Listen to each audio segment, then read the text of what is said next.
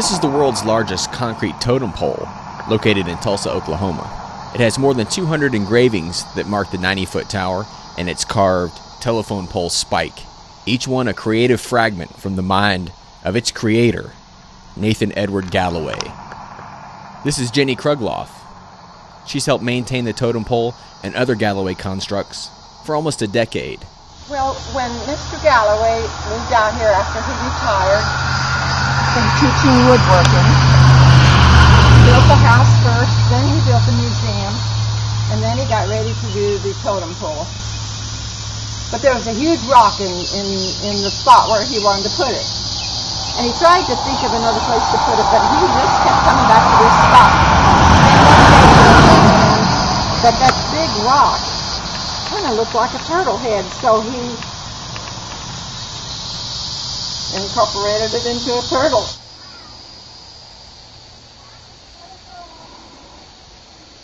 It used to be very quiet out here and therapeutic to work out here. You could just lose all your troubles. Well, right now we hear the locusts and the grasshoppers and the birds. It's so beautiful. And then the phone will ring and jars me back to reality. I'm glad to be restoring and preserving something that is related to the Indians.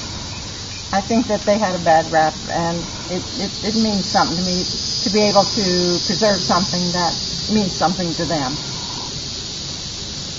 I like to save things. I like to restore and preserve anything. How long do you think this is going to take? Probably just for the totem pole this summer and maybe into the fall.